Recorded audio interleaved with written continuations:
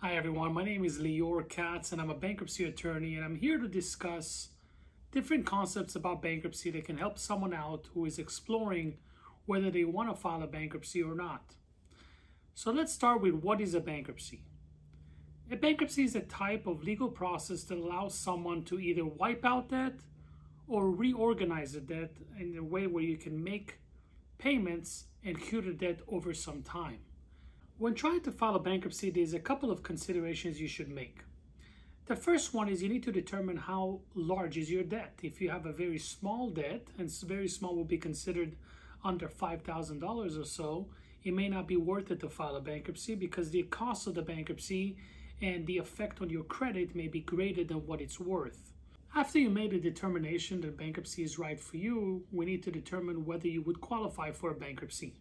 Obviously, you can pick up the phone and call an attorney to determine if you qualify, but usually don't want to have a lot of assets in order to qualify for a bankruptcy. So if you have a house with a couple $1,000,000 in equity in it, you may not qualify for a bankruptcy. The same goes if you have a very expensive car that's paid off. So you need to be conscious as to what you actually have as your assets before you can determine if bankruptcy is right for you. There is a risk that if you have very large assets with a lot of equity in them, once you file the bankruptcy, you may lose those assets. And again, that would depend on what type of bankruptcy you file. But it's something to keep in mind. The other thing to keep in mind is your income. If you have a very high income, that may not qualify you for a bankruptcy. So you need to determine that as well. Now that we talked about what it would take to get qualified for a bankruptcy, let's talk about what would happen once you file the bankruptcy. So assuming you get qualified for a bankruptcy and you proceed with filing it, any sort of collection efforts will have to stop by any of your creditors. So they're not going to call you anymore.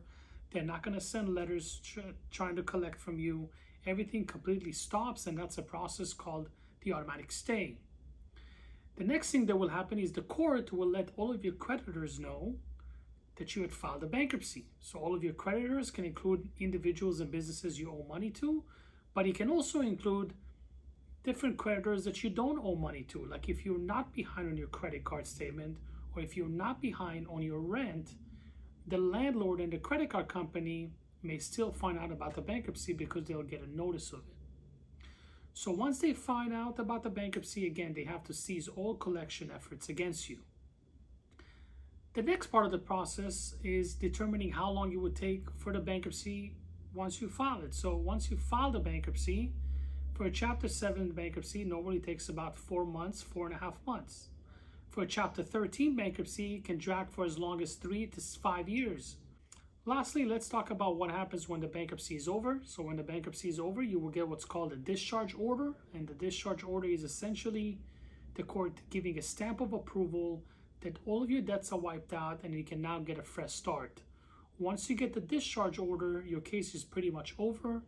And all of the creditors who you owed money to will be notified of that discharge, and they won't be able to collect on that same amount that they attempted to collect against you when the bankruptcy was filed.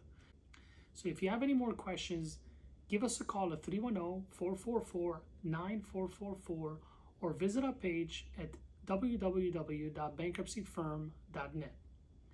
Thanks for listening, and please click the subscribe now button. Thank you.